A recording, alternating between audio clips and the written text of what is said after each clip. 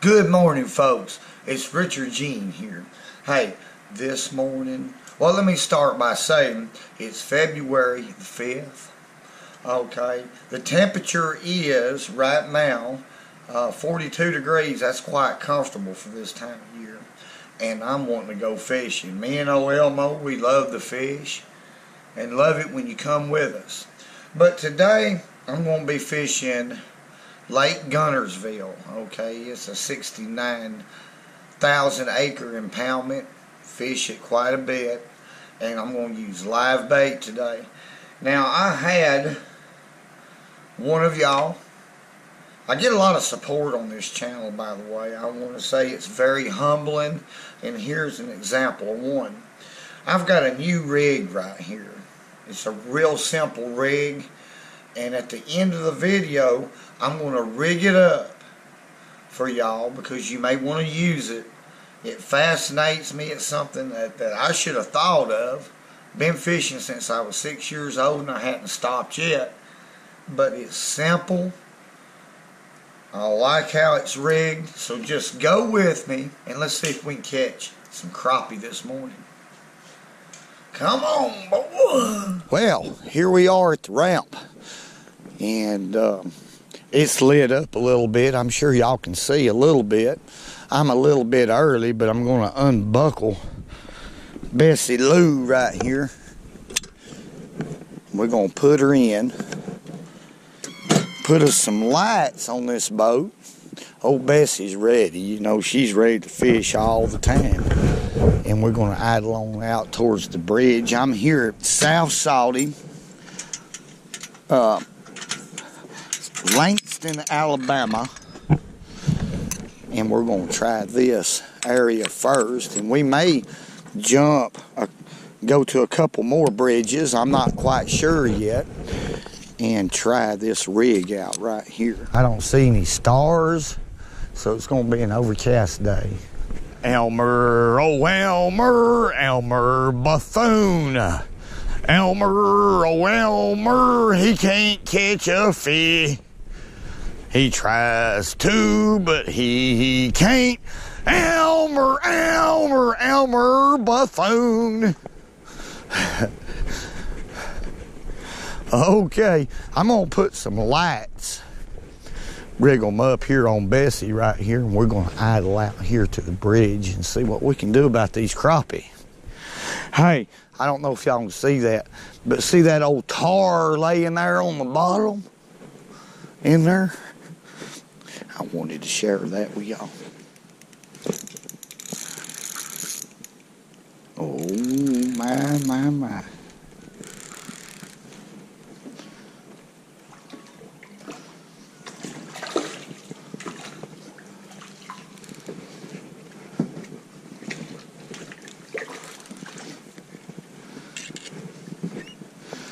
First fish of the day. Not a very big one, probably about 9.5 inches long. Let's let him go right here. I hope it's not too early so y'all can see this, but let's let that fish go. Okay, today I'm using a Garcia Mitchell 308. It's an old vintage reel with a limber rod. This is a Berkeley rod. It's about 20 years old, and I bought it from Walmart. I've caught a lot of crappie on it. Real limber. And I'm using 4-pound test Mr. Crappie line and our rig right here. And at the end of the video, I'm going to show you how to rig this rig. This is a 1 gram weight with a peg, rubber peg, and a size 6 Eagle Claw rotating hook. All right, let's rig one of these creek minnows up. I caught some minnows at the creek.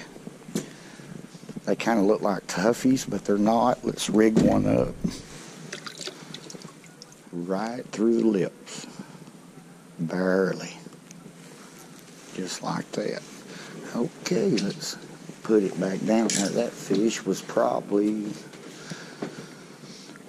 about 10 foot deep is where he bit. So let's get her back down there and catch us another one there, Elmo.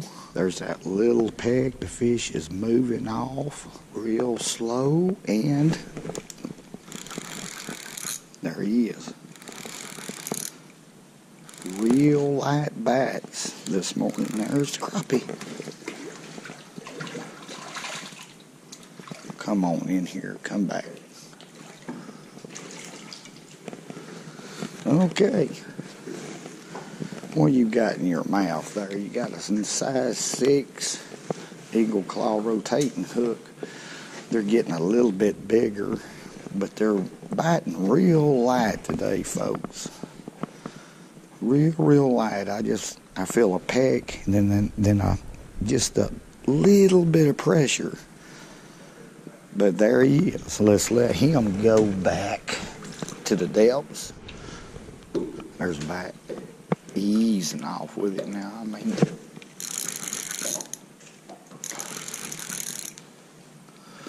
feels like a lot better fish. Whew. It's a good fish right here. Now I'm going to tell y'all something. That fish right there hit about 8 feet deep. Come here, boy. What's in your mouth right there? That's a good crappie right there, folks. This fish was higher up in the water column. I've been testing different depths, so I believe the better fish are going to be up shallow, more up in the water column. That's the kind of things you need to do when you're out here fishing for crappie. It's very important. But I'm going to put this one in the bucket. That's a good fish right there. Real thick, girthy. One of about 12 and a half inches probably. Okay. Hey, let's see if we can catch some big ones now. Maybe we found the right depth. Very important. Yep. There's the bite. There's the bite.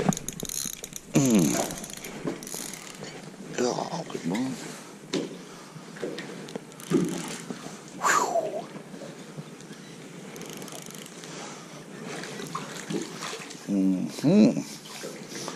Look at there, look at there, look at there. I found the bigger fish. What's happened, folks? There's another one. And that's a good fish right there. That's almost a slab. All right. We'll get that hook out right here.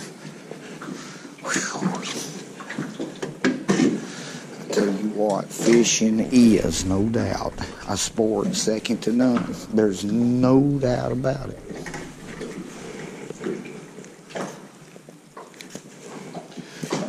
There we go. All right, let's put him in the bucket right here, and we'll catch another one. Good fish. Hey, hey, hey, hey, hey, hey, hey.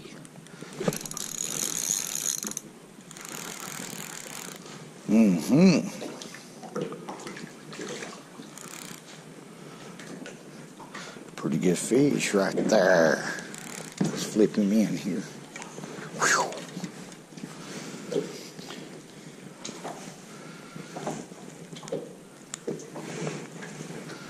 Having a lot of fun out here, folks. This is something that anybody can get out here and do. It's an easy method to catch crappie. Pretty fish right there. Let's let him go. Watch him. He's going to go back down in there, eat a bunch of shad and get bigger. There's the bite. He's just easing off. Whew. It's good fish right here, folks. Looky here, what a crappie. I mean, that's a good Guntersville slab right here. Come in here. Now that's what we're fishing for right here. That's a quality fish. Thick, girthy. Oh my goodness, I found the depth. Found the depth where the better fish are. No doubt. Whew. Golly bum, Elmo, I don't know what's wrong with you, man. Alright, let's put this one in the bucket. Let's catch another one. There he goes.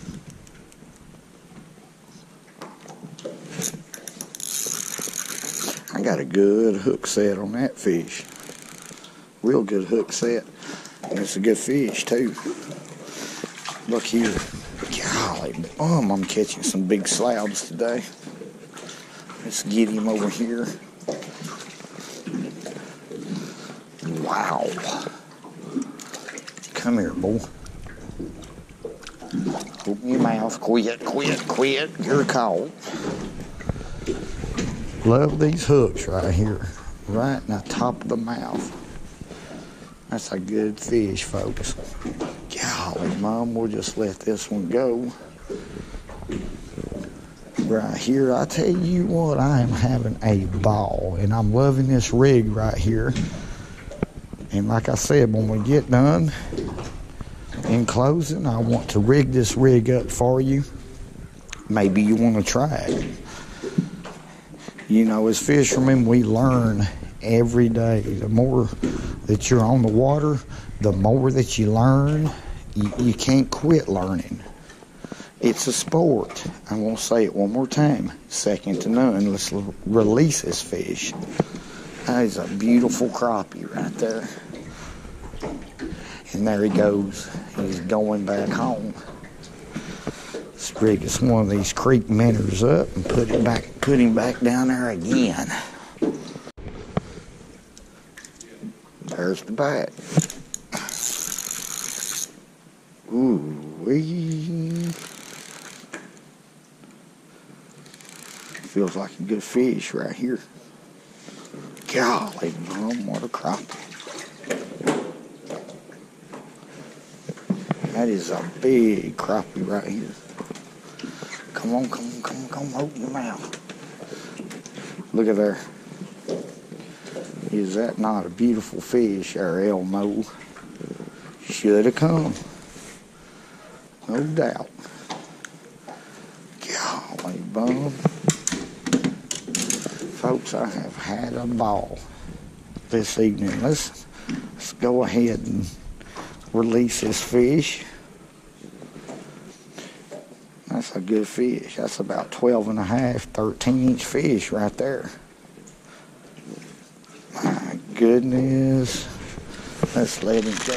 Real quickly, now this is, folks, this is the type of support that I get all the time. And I'm going to, each and every video, I'm going to thank y'all for supporting this channel. Here's some fishing line that he sent me. Here's some small floats right here. I'll use them this spring. Okay, when fish go shallow, no doubt. Thank you. And here's some different size weights and stuff, and I'm going to rig this rig up to you. All these weights are in grams, 0.5, 0.6, 0.8, and then 1 gram and then 2.5. Well, I used the 1 gram today because of the depth of water I was fishing. Okay, and I'll show you how to rig this real quick. Okay, folks, this is 4-pound test Mr. Crappie line. That's what I used today. Here's the 1 gram weight, and you notice that this weight is real thin. You know, it's not bulky, it's streamlined. I love these kind of weights right here. Just slip it on your main line. Like that. Okay. Then get you a peg. These are called pegs, by the way. They're just little rubber like, just little rubber with a little hole in them. It's just, they're real soft. And you just, here's the loop right here. You put your main line through the loop. It's a wire loop. Okay, like that. And then slide the peg off onto your 2 lines, like that. And just keep sliding until the tag comes all the way through, like that. Okay. And then on white line, fishing this way with minnows, live bait, okay, I like to use either a Palomar knot or a trilene knot, because you can get, you know, maximum strength out of your line. Those are the two strongest knots that's ever been made.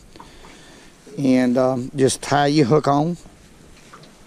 This is a trilene knot, and I don't go but about 4 or 5 wraps is all. And then cinch the knot up like that. Okay, and I always leave about, me personally, about 1/8 of an inch tag line, because a trilene knot or a Palomar doesn't slip, you know, if tied properly. Now, here's the rig, real simple, 1 gram weight, and this you can slide up and down this peg. Excuse me, let me get it back in vision. I have to look through my camera to make sure that you're getting a full view, but you can slide this little peg up and down the line. It won't burn the line because it's a soft rubber, and you can adjust ever how much leader that you want. In other words, from the weight right here to the hook.